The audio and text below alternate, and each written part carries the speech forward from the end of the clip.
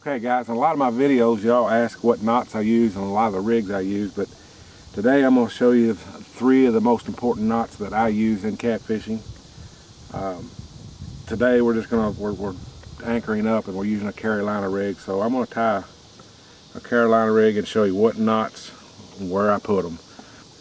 First thing I want to do is stick a slip sinker, an egg sinker, or a no-roll like I've got here on my 65-pound braided line. The next thing I want to do is take about 10 inches and loop this braided line and create a loop. We're then going to stick the swivel through the loop. This is a polymer knot that we're going to use on the main line, and just tie like an overhand knot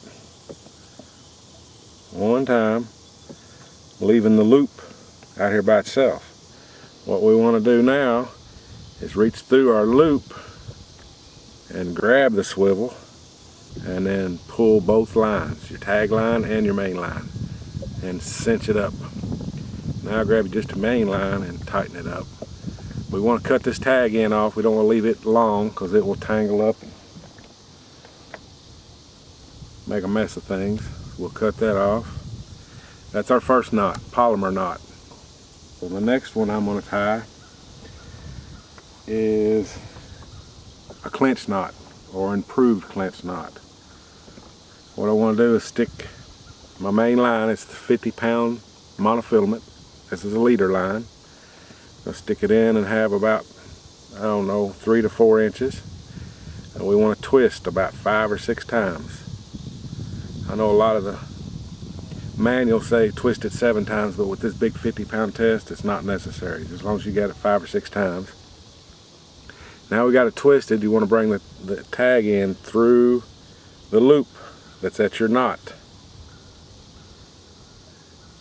And then we want to drag this tag end back through this loop and tighten it up. Now before you get it real tight, a lot of guys like to get it wet. There's no other quicker way to do it besides lick it and then pull it. And now you want to cut the tag end off of that. That's going to be your improved clinch knot. Now the last knot we're going to tie is the hook. And it's going to be a snail knot. We're going to put the tag in through. Now this snail and your snail and my snail may be 2 different snails. I think I call this the reverse snail because I don't do it like other folks do.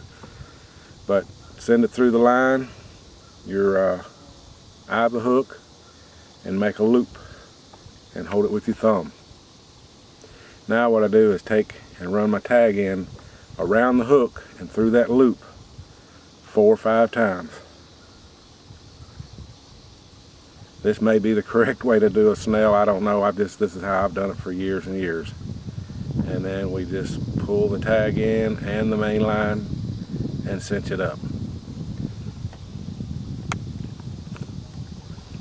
And you should really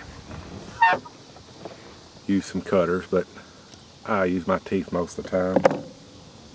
That's it, Carolina rig. We have a snail on the hook, a clinch knot on the swivel on the leader line, and a polymer knot to the swivel to the main line. That's my rig. I've had a lot of questions on circle hooks this month. It seems like people are not getting hooked up with circle hooks, and I'm going to show you my little tip or trick that I use to get better hookup. The shank and the tip is straight.